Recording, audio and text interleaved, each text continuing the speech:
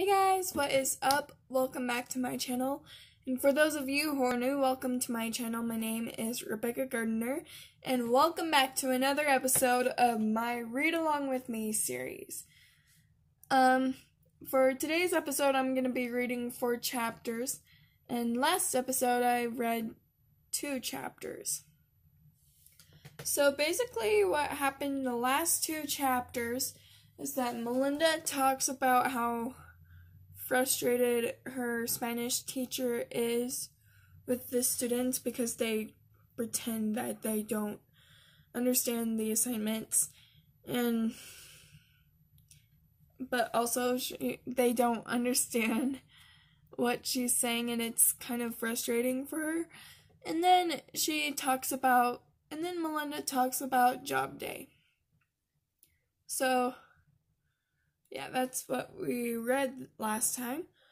So today we're going to be reading the part where Melinda goes to her social studies class and Mr. Neck kind of talks about his family, and he talks about why his son wouldn't get a job, and David stood up, and well, I'm not gonna give anything away, but yeah, basically Mr. Neck talks about his family, and he kind of starts the debate. And then Thanksgiving comes, and her mom forgot to thaw the turkey, and so on. We'll go into more depth of it. So, yeah, let's get reading. Mr. Neck storms into class, a bull chasing 33 red flags. We slide into our desk.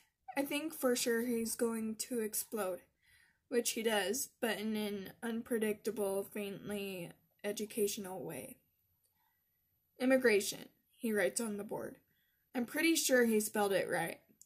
My family has been living in this country for over 200 years. We built this place, fought in every war from the first one to the last one, paid taxes, and voted. A cartoon thought bubble forms over the heads of everyone in the class. Will this be on the test? So tell me why my son can't get a job. A few hands creep skyward. Mr. Neck ignores them. It is a pretend question, one he asked so he could give the answer.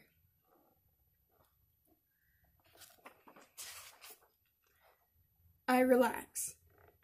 This is like when my father complains about his boss. The best thing to do is to stay awake and blink sympathetically. His son wanted to be a firefighter, but didn't get the job. Mr. Neck is convinced that this is some kind of reverse discrimination. He says we should close our borders so that real Americans get the jobs they deserve. The job test said that I would be a good firefighter. I wonder if I could take a job away from Mr. Neck's son. I tune out and focus on my doodle, a pine tree. I've been trying to carve a linoleum block in art class. The problem with the block is that there is no way to correct mistakes. Every mistake I make is frozen in the picture, so I have to think ahead. Mr. Neck writes on the board again. Debate. America should have closed her borders in 1900. That strikes a nerve. Several nerves. I can see kids counting backward on their fingers, trying to figure when their parents or grandparents were born, when they came to America, if they would have made a neck cut. They figure out they would have been stuck in a country that hated them, or a place with no schools, or a place with no future. Their hands shoot up. They beg to differ with Mr. Nick's learned opinion. I don't know where my family came from. Someplace cold, where they eat beans on Thursday and hang their wash on the line on Monday. I don't know how long we've been in America. We've been in this school district since I was in first grade. That must count for something. I start an apple tree. The arguments jump back and forth across the room. A few suck-ups quickly figure out which side Mr. Neck is squatting on, so they fight to throw the foreigners. Anyone whose family immigrated in the last century has a story to tell about how hard relatives work, the contributions they make to the country, the taxes they pay. A member of the archery club tries to say that we are all foreigners and we should give the country back to the Native Americans, but she buried under disagreement. Mr. Neck enjoys the noise, until one kid challenges him directly. Maybe your son didn't get that job because he's not good enough, or he's lazy, or the other guy was better than him, no matter what his skin color.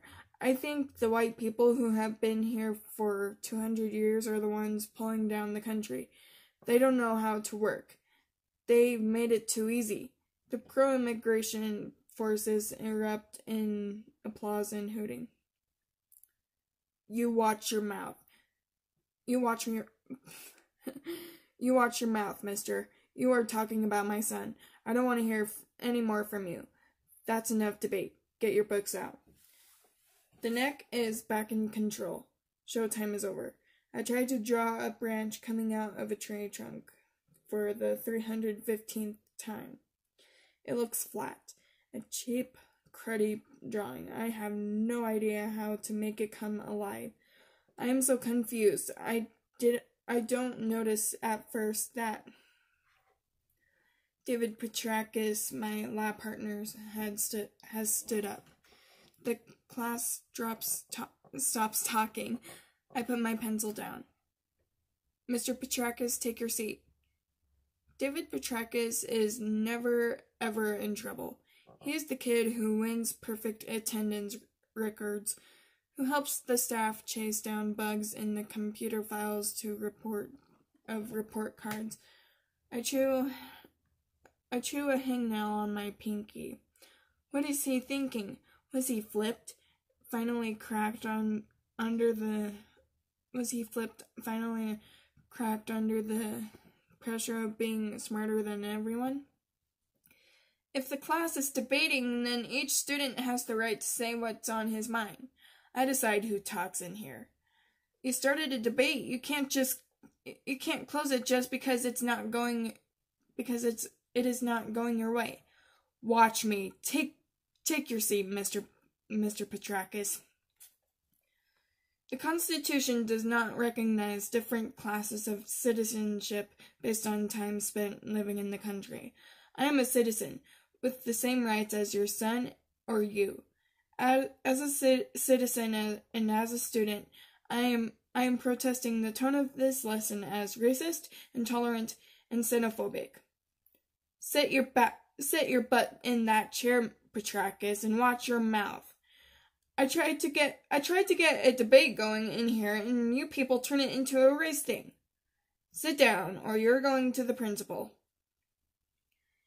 David stares at Mr. Neck, looks at the flag for a minute, then picks up his books and walks out of the classroom. He says a million things without saying a word.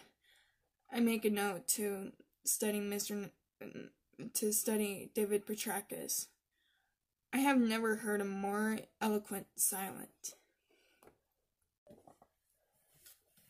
Pilgrims gave thanks at Thanksgiving because the Native Americans saved their sorry butts from starving.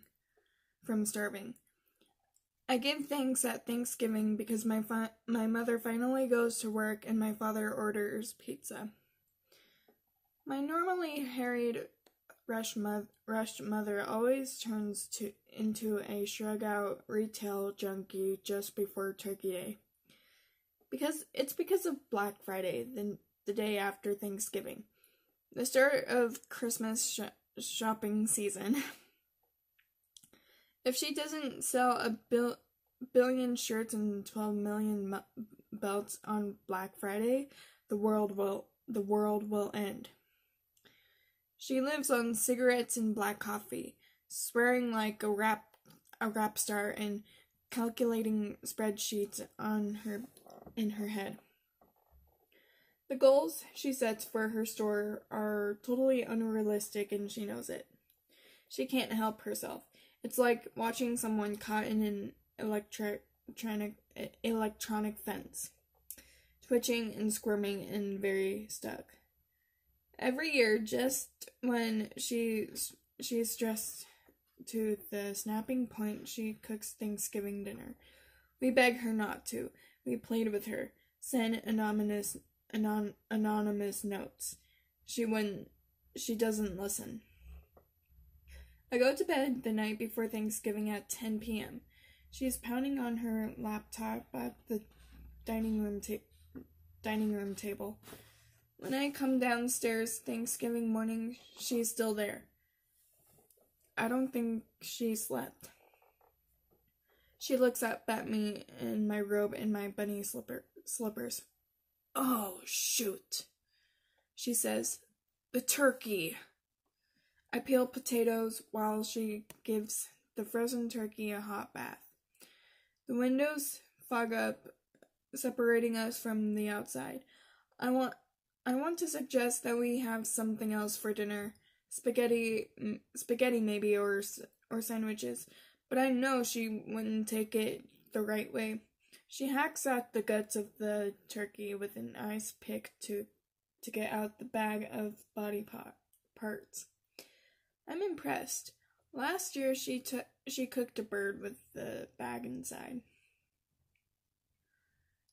Cooking Thanksgiving dinner means something to her. It's like a holy obligation, part of what makes her a wife and a mother. My family doesn't talk much, and we have nothing in common, but my mother cooks a proper Thanksgiving dinner. It says we'll be a family for one more year. Kodak logic. Only in film commercials does stuff like that work. I finish the potatoes. She sends me to the TV to watch the parade. Dad stumbles downstairs. "How is she?" he asks before he goes in the kitchen. "It's Thanksgiving," I say. He puts on his coat. "Donuts?" he asks. I nod. The phone rings. Mom answers. It's the store. Emergency number 1. I go into the kitchen for a soda. She pours me orange juice, which I can't drink because it burns my scabby lips. The turkey floats in the sink. A 10-pound turkey iceberg. A turkey iceberg. I feel very much like the Titanic. Mom hangs up and chases me out with instructions to take a shower and clean my room. I soak in the bathtub. I fill my lungs with air and float on top of the water. Then blow out all my breath and sink to the bottom. I put my head underwater to listen to my heartbeat. The phone rings again. Emergency number 2.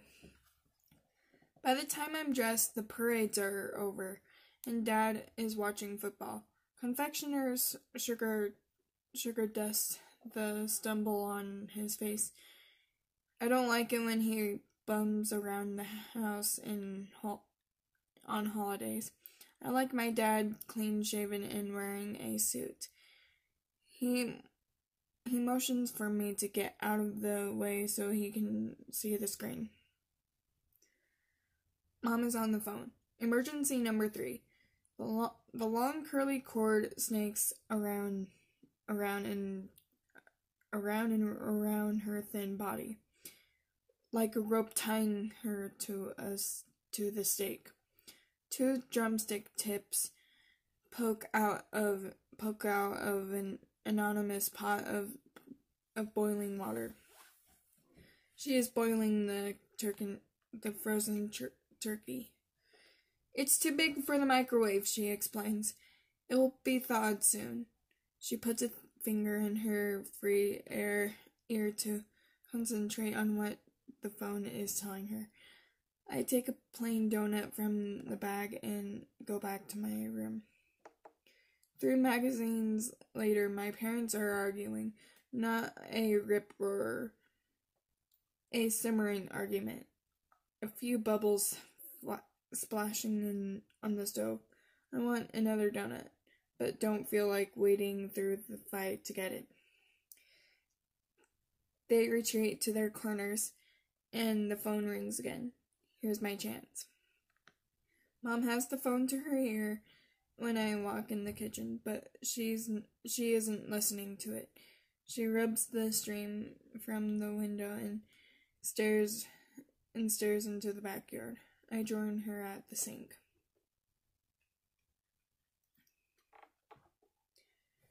Dad strides across the backyard, wearing an oven mitt and carrying the steaming turkey by one leg. He said it would take hours to thaw, mutters Mom. A tiny voice squeaks from the receiver. No, not you, Ted, she tells the phone. Dad lays the turkey on the chopping block and picks up his hatchet. Whack. The hatchet sticks to the frozen turkey flesh. He saws back and forth. Whack. A slice of frozen turkey slides to the ground. He picks it up and waves it at the window. Mom turns her back to him and tells Ted she's on her way. After Mom leaves for the store, Dad takes over the dinner. It's the principle of the thing. If he gripes out about the way she handled Thanksgiving, then he has to prove he can do a better job. He brings in the butchered dirty meat and washes it in the sink with detergent and hot water. He rinses off his hatchet. Just like the old days, right, Melly? Fellow goes out into the woods and brings home dinner. This isn't so difficult. Cooking just requires some organization and the ability to read. Now give me the bread. I'm going to make real stuffing in the way my mother used to. You don't need to help. Why don't you do some homework, maybe some extra credit work to pull those grades up.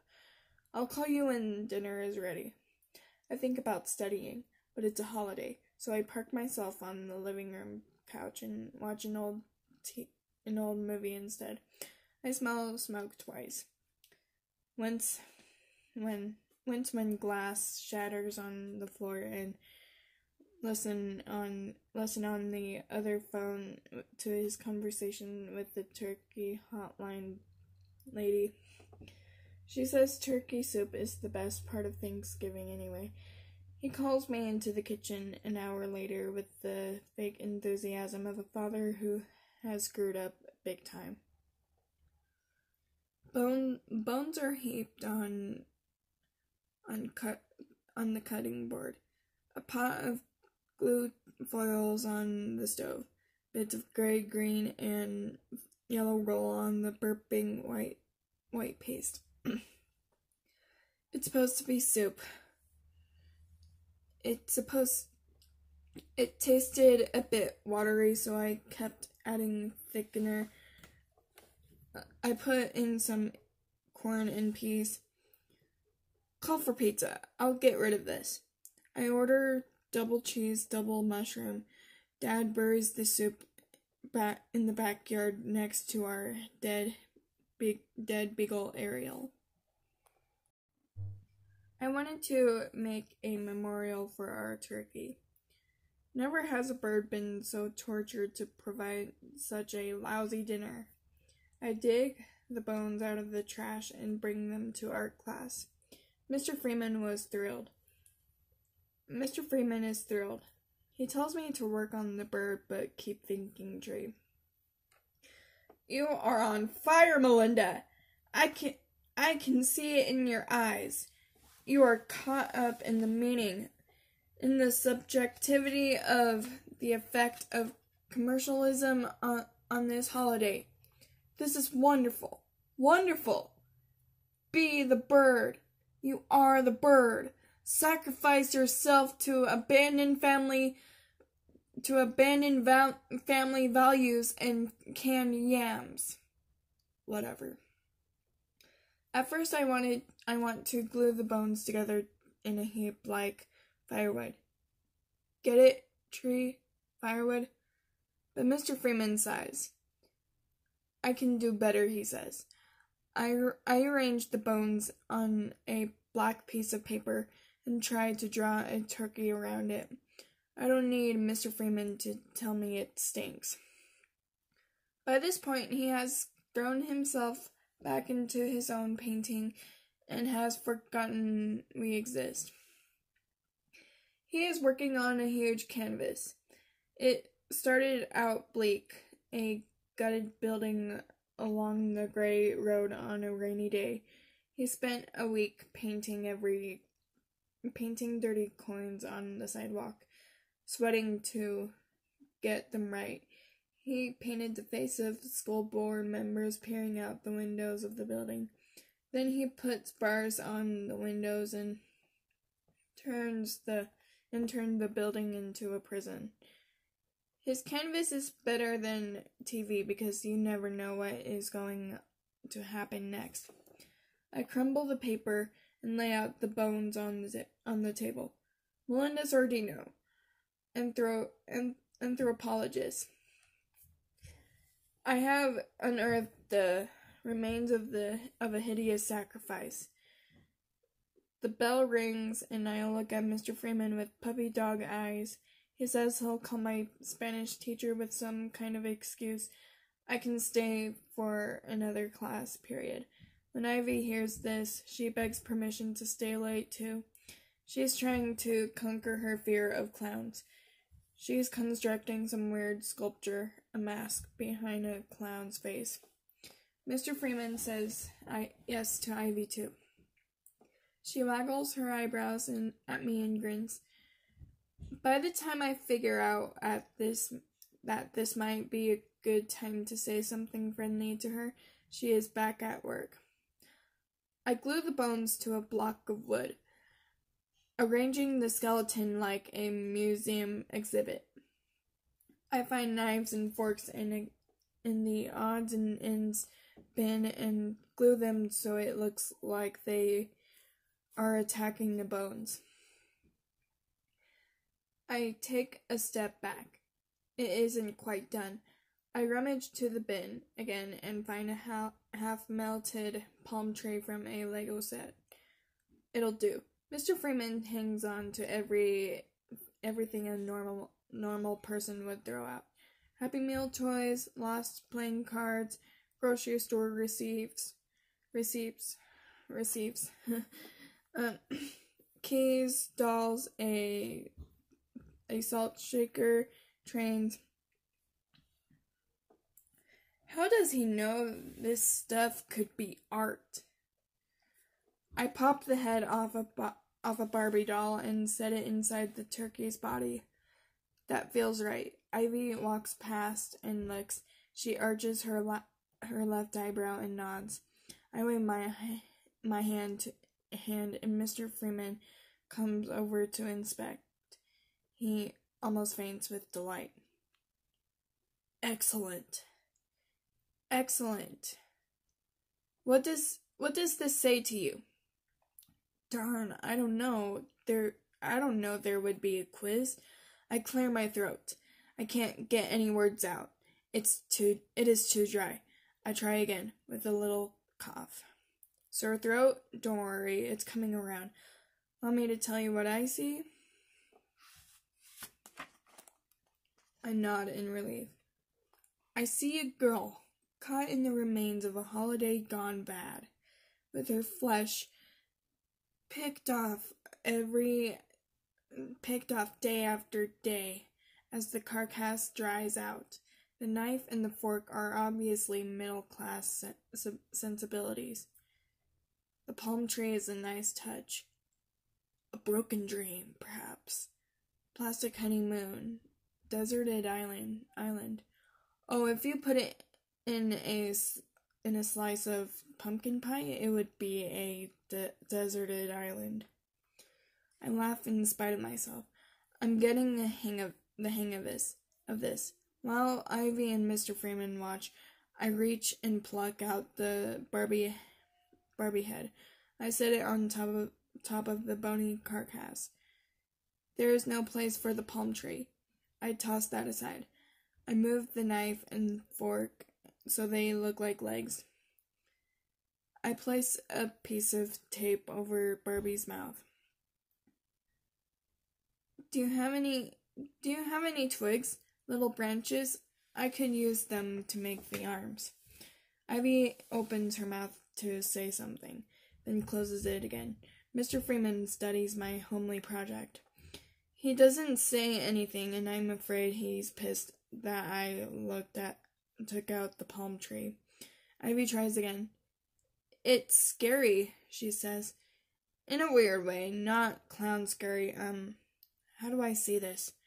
Like, you don't want to look at it too long. Good job, Mel. That is not the reaction I was hoping for, but I guess it was positive. She could have turned her nose up or ignored me, but she didn't. Mr. Freeman taps his chin. He looks way too serious to be an art teacher. He's making me nervous. This has meaning. Pain. The bell rings. I leave before he can say more. We are studying fruit in biology. Miss Kane has spent a week teaching us the finer points of stamens and pistils, seed pods and flowers. The earth has frozen. It snows lightly at night, but Miss Kane is determined to keep spring alive in her classroom. The back row sleeps until she points out that apple trees need bees to reproduce. Reproduce is a trigger word for the back row. They have figured it out since it is related to sex. The lecture on pistils and stamens turns into a big ha-ha. Miss Kane has been teaching since the Middle Ages. It would make more than a roll full of overheated hypothalamuses to distract her from the day's lesson. She calmly proceeds to the hands-on portion of the lab. Apples. We each get a Rome or a Cortland or a McIntosh and a plastic knife. We are instructed to dissect. The back row holds sword fights. Miss Kane silently writes their names on the blackboard, along with their current grade. She takes 1 point off for every minute the sword fight continues. They go from low B's to very low C's before they figure out what's going on. They howl. That's not fair! You can't do that to us! You didn't give us a chance! She takes off another point. They saw their apples, mutter, mutter, mutter, curse, curse, old cow, stupid teacher. Dave Petrakis, my lab partner, cuts his apple into 8 equal wedges. He doesn't say a word. He is in the middle of a pre-med week. David can't make up his mind between pre-med and pre-law. 9th grade is a minor inconvenience to him.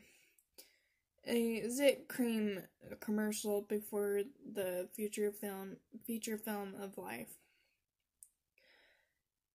Apple smoke soaks in the air. One time I was little, my parents took me to the orchard. Dad lets me set me high in an apple tree. It was like falling up to a storybook. Yummy and red and leaf and the branch shaking, not shaking a bit. Bees bumbled through the air, so stuffed with apple they couldn't be bothered to sting me.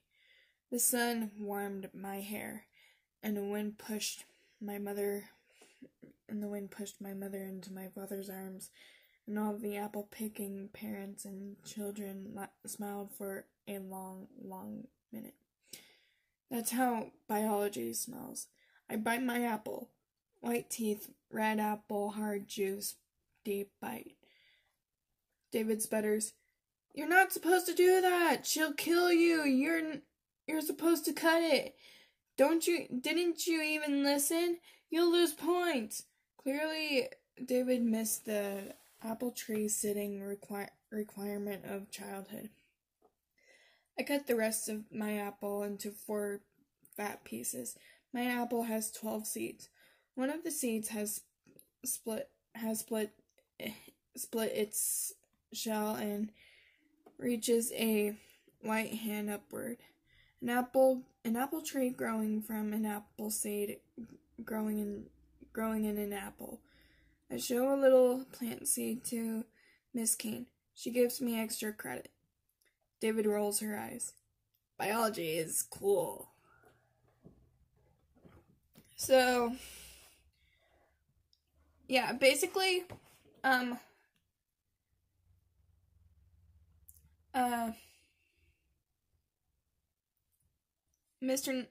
Melinda goes to her social studies class, and Mr. Neck talks about his family, and they were talking about immigration, and Mr. Neck gets the debate going, and then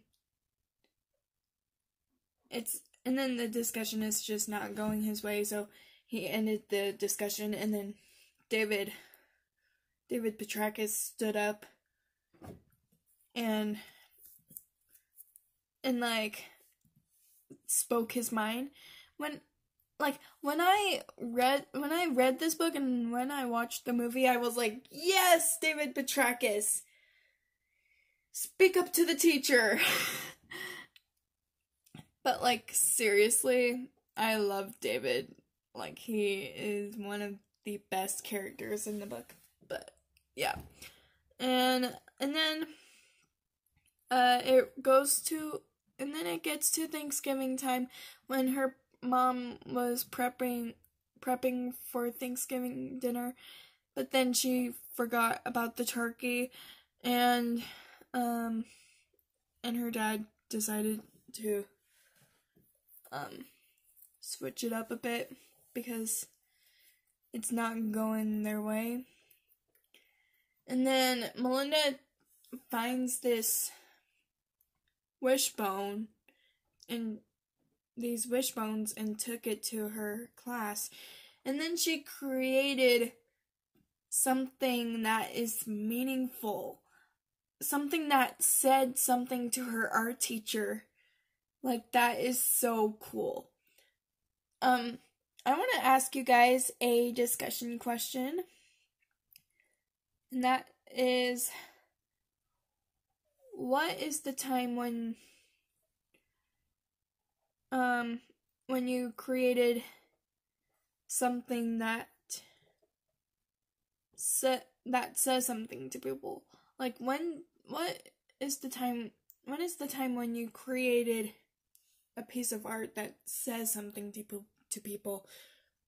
And it's not just like visual arts stuff. It could be like a poem or a song or a story or something like that. But like, what is a time when you created something that says something to people? Let me know in the comments below, and let's get the discussion going, guys. That's why I created this series, so that I can interact with you guys and that we can talk about this book, because yeah. Anyways, I hope you guys enjoyed this video, and I hope you guys enjoyed this series. Subscribe to my channel and click on the notification bell so that you would know when new episodes are coming. New episodes will be coming every Monday, Wednesday, Friday, and Sunday. And don't worry, I will still be doing covers on YouTube, but this is my way of interacting with you guys and incorporating reading into my life, because I love to read, and especially with this book. Okay, I'm gonna end this video. Remember to stay happy, stay safe, and stay cool. And I am off to the moon, and I will be back soon.